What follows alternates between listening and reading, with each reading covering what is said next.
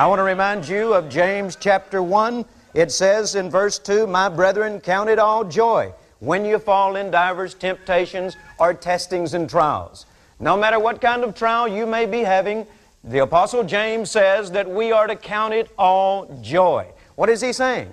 There is never a time in our lives when we should be without joy. And the time you need joy the greatest is when you are going through a trial, when you are experiencing hard places in your life, when everything around you seems to be falling apart, when there is no reason in the natural for you to have joy. And if you'll have patience along with that joy, then God promises that you will come out on the other side of this adversity with a victory, praise God.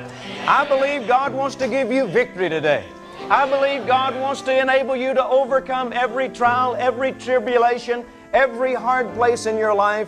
But the responsibility is on you, and your responsibility is to maintain that joy, praise God.